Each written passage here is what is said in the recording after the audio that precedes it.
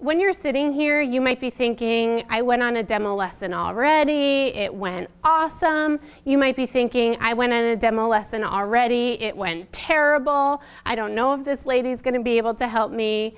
You might be thinking, I'm teaching 12th grade calculus. I don't know how to do 12th grade calculus.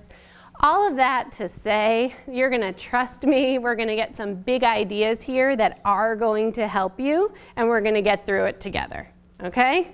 You ready? All right. You sure? Okay. Look, I feel the room warming up. I'm very excited. This was a huge success, this slide. Okay, so let's talk about some challenges here. What is stressful about a demo lesson? If you have a challenge, just call it out. No need to raise hands. We're all friends here. We're hanging off a cliff. So what's challenging about a demo lesson?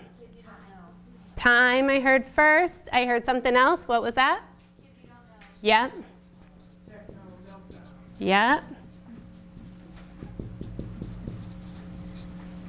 What else? Assessment. Yeah.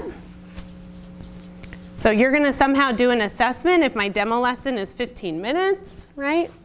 What else is challenging? Yep. Forgetting what to say. Yep. I'm going to just put words.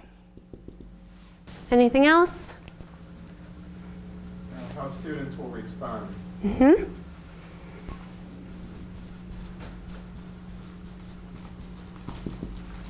What else? Yep. Classroom management, like behavior problems. Mm-hmm.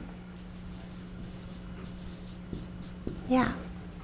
So I would have a nightmare over any one of these individually, and these are all going to come at you really fast, right? You're also going to be in a building for the first time, most likely, with 30 kids who you don't know, and have a bunch of people who are just evaluating you, right? That's not scary at all. Okay, so we're actually going to cover all of these things and some strategies that we can think through now so that when you get in that room, it's not as scary.